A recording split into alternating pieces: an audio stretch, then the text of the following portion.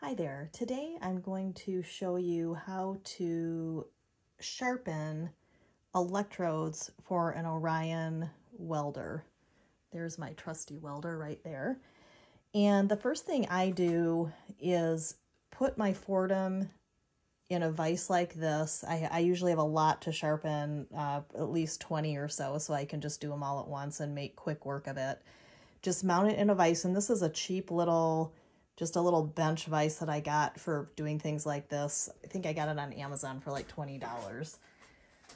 And let me see if I can get this in a spot where you can see what's happening.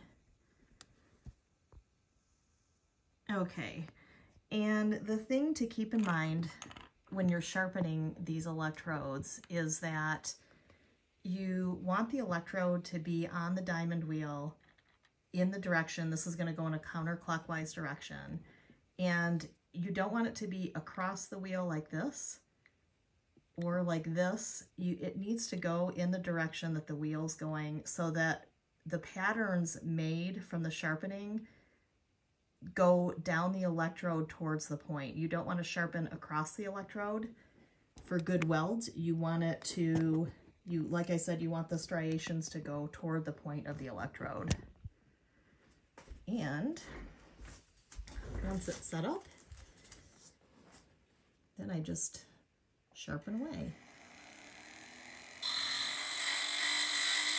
And you're going to turn the electrode as you're sharpening till you get a nice sharp point.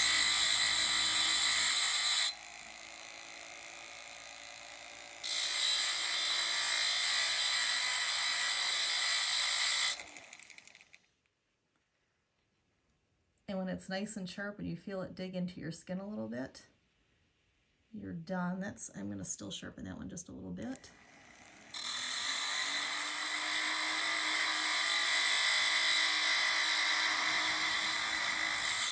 And again, I'm turning as I sharpen because I don't want any flat spots, you know, along the sides.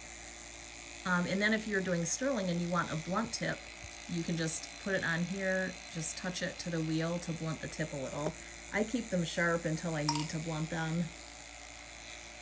And I'll do one more here. And I'm just steadying my hand on the table to try to keep my angle consistent. Hold my finger there.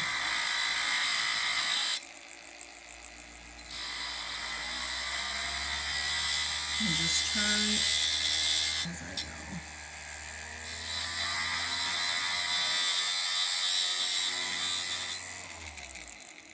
There it is.